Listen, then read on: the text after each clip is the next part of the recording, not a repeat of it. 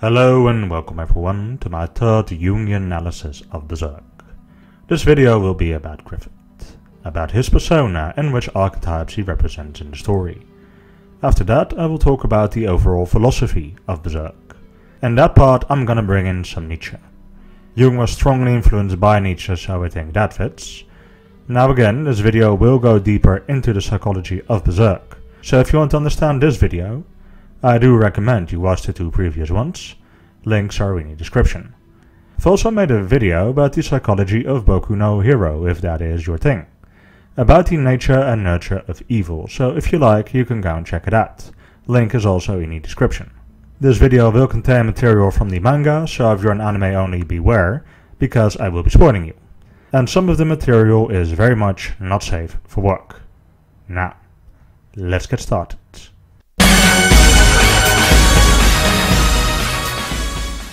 While many can pursue their dreams in solitude, other dreams are like great storms, blowing hundreds, even thousands of dreams apart in their wake.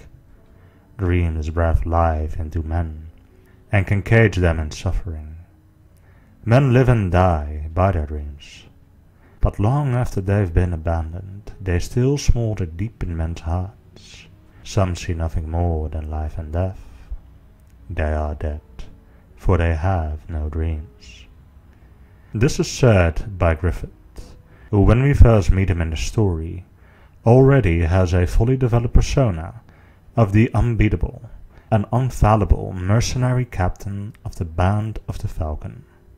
Griffith, the Falcon of Light. Falcons are a symbol for vision, freedom and victory. They also stand for salvation to those who are in bondage, whether moral, emotional or spiritual. With Jung, birds stand for the conscious, for the masculine, for enlightenment but also for war. All of this fits Griffith perfectly. Wildly ambitious, methodical, wanting to have wings, to be free, to soar through the sky. But as we have seen in my previous videos, identifying too strongly with a persona can lead to it overpowering us. This is what happened to Griffith, when gods bested him in combat. In Griffith, this leads him to a state of Enantiodromia, a phenomenon which occurs when a one-sided tendency dominates conscious life. In time, an equally powerful counterposition is built up, which first inhibits the conscious performance, and then breaks through conscious control. Enantiodromia led Griffith to a very difficult position, almost costing him everything. He is reborn though as Femto. Femto has the shape of a bat, and that is also very fitting. To some, bats represent a psycho pump, messengers and carriers of information from the deep unconscious. They are night flyers, living in caves in the shadow. Caves, according to Jung, are a symbol for the unconscious, and bats can see and travel freely through the shadow. I think Femto is Griffith's shadow. Femto in my mind stands for Griffith's naked want. Strip away all the lofty speeches, all that is left is his pure need. A need for others, a need to be worshipped, to be praised, to be challenged. It is very telling that the first thing he did after he became Femto was to rape Casca. Not because he wanted her sexually, but because gods had taken her away from him. Femto represents that what is in Griffith's unconscious, his need for others, his irrational jealousy. The bat also looks like the representation of the devil. And while the idea of Griffith as the devil has some merit, to say that he is the Antichrist or the personification of evil in Berserk is far too simple. Let's shelve that for now and let's take a look at Griffith as he is now as the king of Falconia. Griffith, after fierce fighting with the Kushan Empire, has carved out a kingdom for himself, Falconia. Let's take a look at the archetypes he has in him as a king. The first one is of course the ruler archetype. The ruler's motto is, power isn't everything, it is the only thing. The ruler's quest is to create order and structure, and hence an effective society in which the subjects of the ruler can live productive and relatively happy lives. His core desire is control. His greatest fear is being overthrown. This fear can lead him to becoming the tyrant king, insisting on his own way and banishing creative elements from the kingdom or the psyche to gain control at any price. Griffith certainly has got elements of the ruler in him. We haven't seen the tyrant in him yet, but considering how petty and jealous he can be, it is not so far-fetched to think that he has the tyrant in him as well. Griffith as a ruler has got supernatural powers. He can make arrows miss, he can create storms, he can commune with the dead. This last thing puts him in mind of the shaman archetype. The shaman is a guide and a healer who through his connection to the spirit world can heal people. This is seen in Griffith when he allows his subjects to commune with the dead and so get closure. The shaman has gotten his knowledge through hard-won experience, through a trauma of some sorts. This is also seen in Griffith. He went through periods of prolonged torture before the Eclipse, where he was reborn with new powers. A shadow side of the shaman is the Trickster, who is an archetype in and at himself, but also not a side of the shaman. The Trickster is the character in myths and lore who brings chaos to an otherwise placid story. In Norse mythology he is Loki, in Africa Kwaku-Nansi, in the West Reinhard the Fox.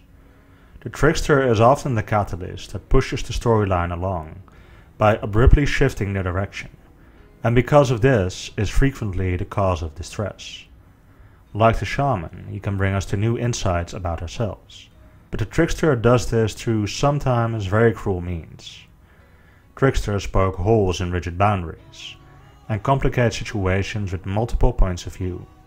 It is the archetype that pushes us to question norms, and move beyond known limits. One of the forms of the Trickster is that of the devil. Jung saw the devil as not a representation of evil, but as a force that drives us towards individuation. He is the snake that convinces us to eat the apple, and so gives us insight into good and evil. He is Lucifer, the Lightbringer, who sheds light on our shadow. The devil is a healing myth who fosters our coming into consciousness in both positive and negative ways. It is this coming into consciousness what Griffith does to several characters, several times in the story. First to Casca, when he gives her a sword to defend herself against the rapist. He teaches her that she is not powerless to defend herself. He does it to Guts when Guts overhears him talking about how Griffith doesn't seize the band as friends or equals, but as subordinates. This puts Guts on the path towards individuation. He does it to Guts and Casca both during the Eclipse, making them aware of the true darkness in the world and of Griffith's own nature. I'm not saying that what Griffith did during the Eclipse was good. His actions are appalling. But Guts, after a long and hard journey, has reached a balance between the beast within and his need for others. I can only hope that Casca, now that she has woken up, can finally shake herself loose from her blind devotion to Griffith, and maybe start living for herself as well. As I said, the insights we get through Trickster are often painful, but can lead to becoming more complete. Griffith does this on a larger scale as well. When the Kushan Emperor is defeated, a rift appears in worlds, bringing our world into contact with the spirit world. The world is suddenly confronted with a realm that they had no idea of, a realm that contains aspects of our imagination, and our shadow even. This is Griffith again as the Trickster, tricking the Kushan Emperor to be an instrument for the awakening of the world. The symbolism of the eldritch abomination that was the Emperor, transforming into the Tree of Life, is very powerful. The tree that stands at the center of Falconia has the apostles at its roots, and so reaches down to the darkness of man. What at the top reaches to heaven remains to be seen. So Griffith represents both the shaman as well as the Trickster. But where the shaman is free to soar through the sky due to his connection with the spirits, Griffith cannot fly, despite having wings. I say this because Griffith in my mind is shackled by his belief in causality. And it is here that we'll delve into the philosophy of Berserk.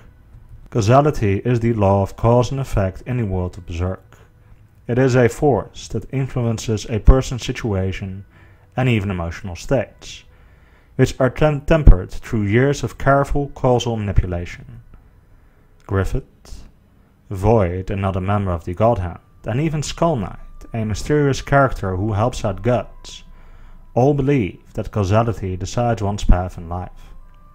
Griffith believes that causality has destined him to become the king of Falconia, that every step on his path was already preordained. Well, to me that just sounds like Calvinism, but with more steps. According to Calvinists, everything is preordained by God, and fighting or resisting God's plan is futile. Replace causality with God and you have the exact same thing. Causality wills it or God wills it. To me, in Berserk, there are no gods and monsters. The apostles were once human. The God Hand were once human. Even the idea of evil itself comes from us humans. It exists because we needed reasons for cruelty and death. Without us there will be no idea of evil. So there are no gods and monsters, there is just us. We do the evil that we do. No outside force is commanding us. Now the idea does tell Griffith that he is the chosen one, but it also says that it is very human. And if there is one thing that humans are very good at, then it is finding excuses and reasons for our behavior. Because what would you rather believe? That some all-powerful force commanded you to sacrifice everything for your dream? Or that it was you? That you had your comrades torn apart? That you raped a woman who placed all her faith in you? That you have it in you to betray your best friend like that? And this is why Griffith isn't free. He pretends that he has no emotions. He represses the jealousy that he feels. He denies that he needs others and places the responsibility for evil outside himself. Like Jung said, there is no outside representation of evil, there is just us. And this is very similar to Nietzsche. Nietzsche said God is dead. Well, that could be seen as pessimistic. It can also be seen as the ultimate freedom. It would mean that there is no Sky Daddy who decides whether you succeed or fail in life. You determine that. Your failures are your own, but your successes as well as the evil that you do.